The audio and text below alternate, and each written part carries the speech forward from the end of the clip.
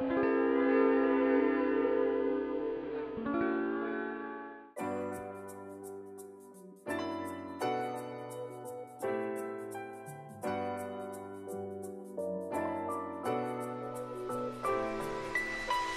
back everyone, thanks for joining me. Today I'm going to be adding some new plants into my BiOrb AIR Terrarium. A couple of them only just arrived this morning, and the first one I'm going to show you is the Dicinia marmorata. This is a jewel orchid, and if you're familiar with jewel orchids, you'll see that it looks a little bit similar to the Macodes, but it's much larger in size. And this guy's been in the post for a week now, so he's looking a little bit worse for wear. As you can see, the bottom leaves have gone yellow, so I'm just going to trim these off in a minute. I think that is due to the moss that it's in is completely soggy, and they don't like soggy media. I'm assuming they did that because they knew it was going to be in the post for a while, so they didn't want it to dry out.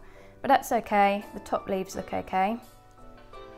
This particular jewel orchid is one of the most difficult to grow. It requires very high humidity and it is prone to rotting. So let's take it out and see what's going on. I might have to cut it out actually. I think it's going to be very happy inside the BiOrb AIR.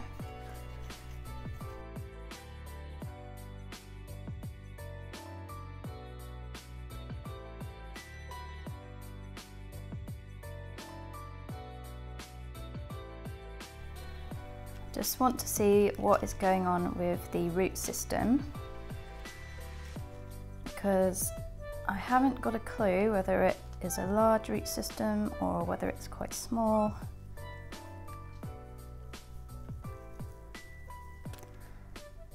I'm not wearing my scary black gloves today.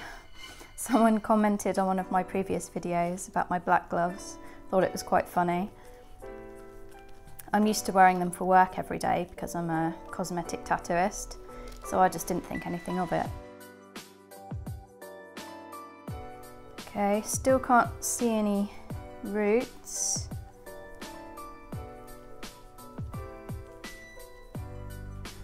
Ah, here we are. You can see them here.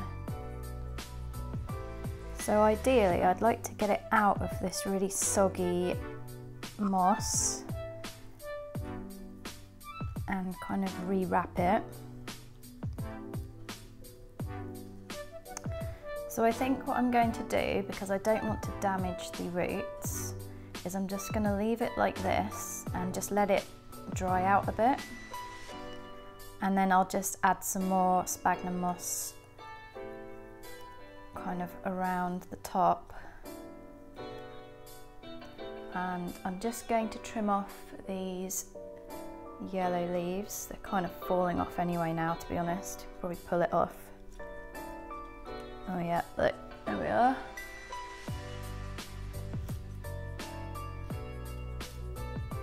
Another one.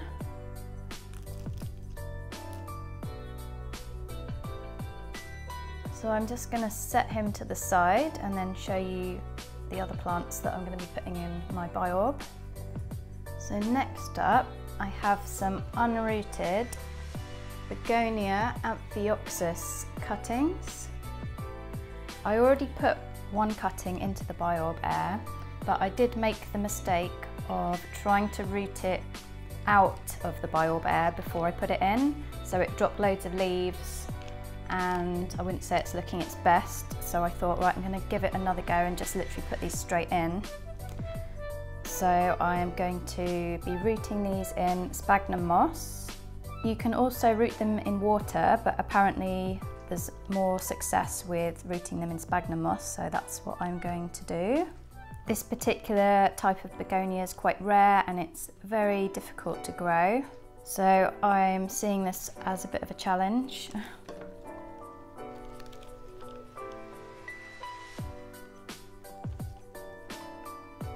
Wow. Let me bring it closer to the camera.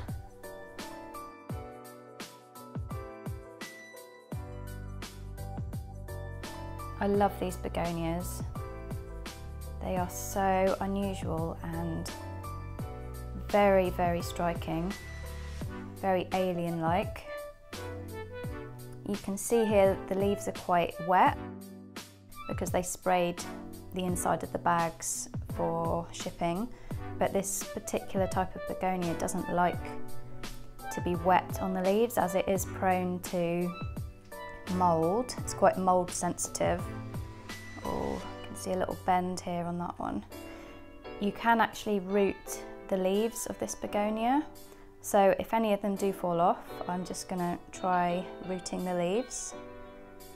So I'm literally just going to wrap the bottom of it in sphagnum moss. I use this live sphagnum moss. It's nice and green, and if you keep it slightly moist it stays green. Oh yes, I just remembered I need to dip this in rooting hormone before I put it in the moss. The rooting hormone I use is called Clonex. Just going to tip a little bit in here. It is a gel.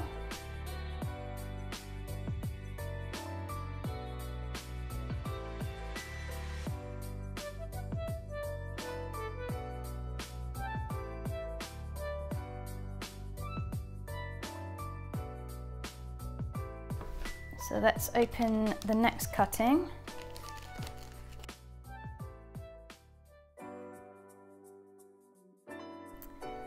So with this one, because this leaf's quite close to the bottom of the stem, I'm just going to trim this leaf off and root that separately.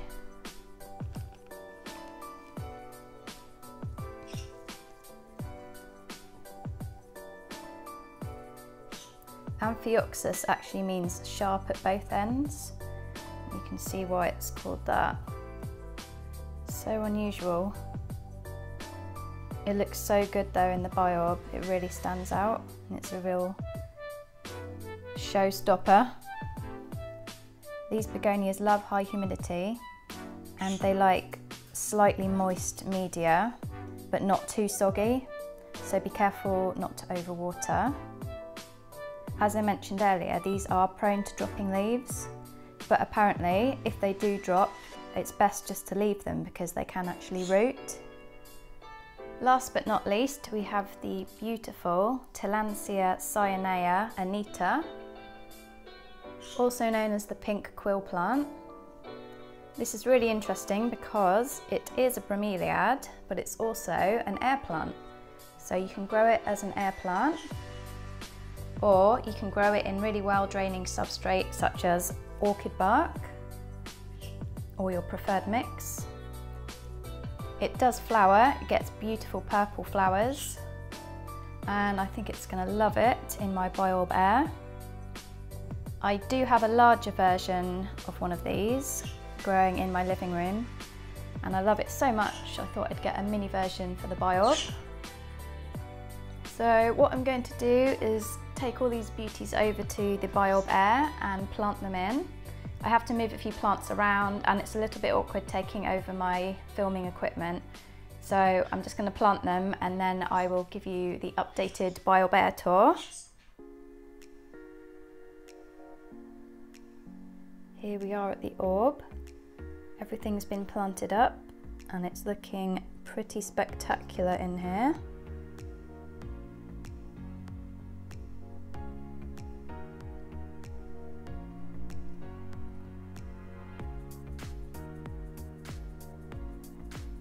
So what I did with the Dulcinea, the jewel orchid at the back there, is I dug a hole and then I lined it with orchid bark and then just popped him in. He's wrapped in sphagnum moss, and then all the begonia cuttings are just wrapped in sphagnum moss and then just kind of placed on the surface. And then the Tillandsia at the back there is growing as an air plant, so that's just literally placed on top as well. Oh look, you can see one of my ladybirds there on the begonia. Unfortunately, I had some thrips in the BiOrb over the last few months, so I have had some predatory insects in here trying to deal with them, and I think they're all gone now. I actually knocked the remaining leaf off my begonia Amphioxus that was already in the orb. Whoops. But luckily I have another 3 cuttings in here, so hopefully they do well. Wow, that looks absolutely awesome.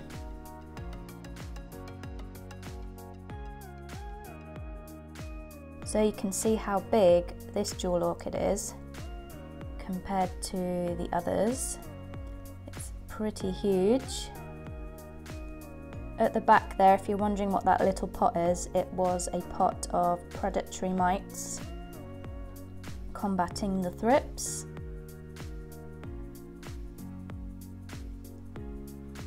My Macodes Petola jewel orchids, the green ones there, they have tripled in size since they've been in here. That one there has flowered as well.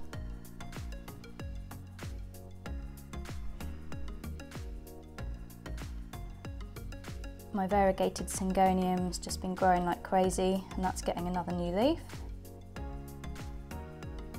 The white fusion's still looking very nice, although it did get attacked by the thrips, so I did have to cut a few leaves off it, but all the new growth's coming through really lovely.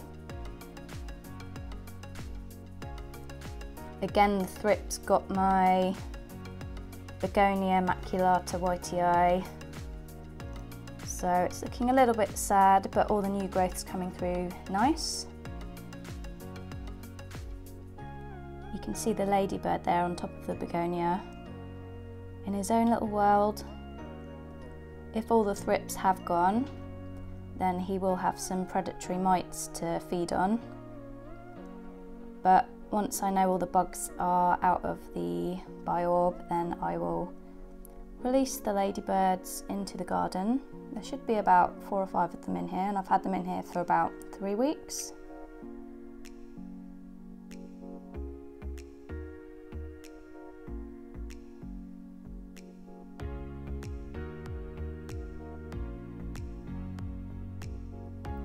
If you'd like to know a bit more about the BiOrb AIR Terrarium, I'll link below my original video of me setting and planting it up. Plus I'll link below the BiOrb website and links to where you can actually buy the product from. I'll keep you guys posted on how all the plants are doing. And please keep your fingers crossed for me that I can successfully root the begonia Amphioxus cuttings in here, because they can be very tricky to grow. Definitely not a beginner's plant. Thank you so much for watching. I really hope you enjoyed the video. Take care, and I'll see you all soon.